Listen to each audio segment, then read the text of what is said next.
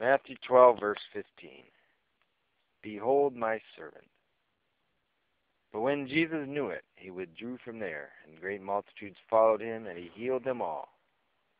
Yet he warned them not to make himself known, that it might be fulfilled which was spoken by Isaiah the prophet, saying, Behold my servant whom I have chosen, my beloved, in whom my soul is well pleased. I will put my spirit upon him, and he will declare justice to the Gentiles. He will not quarrel nor cry out, nor will anyone hear his voice in the streets. A bruised reed he will not break, and smoking flax he will not quench, until he sends forth justice to victory, and in his name Gentiles will trust. Verse 22, a house divided cannot stand. Then one was brought to Jesus who was demon-possessed, blind and mute, and Jesus healed him, so that the blind and mute man both spoke and saw.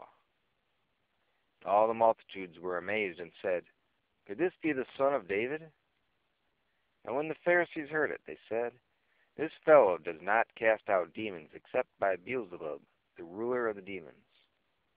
But Jesus knew their thoughts and said to them, Every kingdom divided against itself is brought to desolation, and every city or house divided against itself will not stand. If Satan casts out Satan, he is divided against himself. How then will his kingdom stand?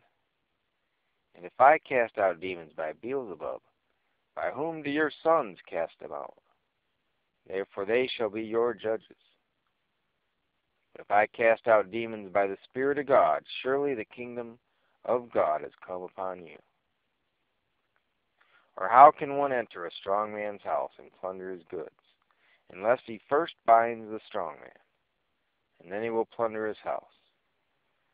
He who is not with me is against me, and he who does not gather with me scatters abroad.